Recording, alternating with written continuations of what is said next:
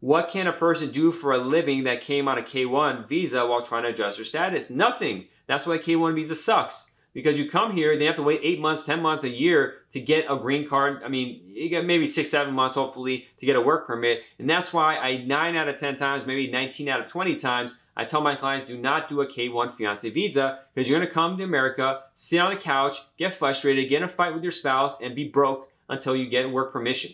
But if you had married and got the green card, when you enter the U.S., you would have just had a green card and a work permit with it. Green card is a work permit, and you would have got your life started. So, you know, that's the thing to do, and that's what I recommend doing.